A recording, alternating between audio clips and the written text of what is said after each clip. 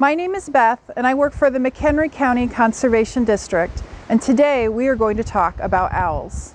So what is an owl? There are about 250 species of owls in the world, 19 species in the United States, and 8 species that can be seen in McHenry County. Owls are, of course, birds, and they belong to a group of birds we call raptors, or birds of prey.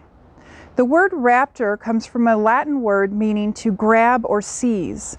So raptors are first carnivores, meaning they eat meat, and most are also predators, meaning they hunt and capture their prey.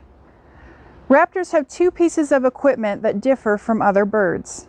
The first is that they have taloned feet. Talons are claws that are long, sharp, and curved, and are used with an owl's powerful feet to catch their prey. The second piece of equipment raptors have is a hooked beak.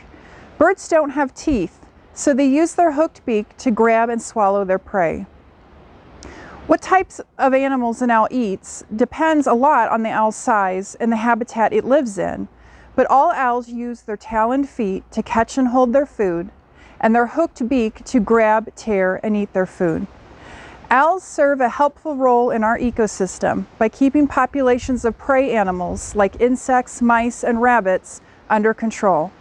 I don't always see the owls that are living around me, but I'm really glad that these amazing animals call McHenry County home. Thanks for watching, and be sure to get outside and enjoy McHenry County Conservation District sites.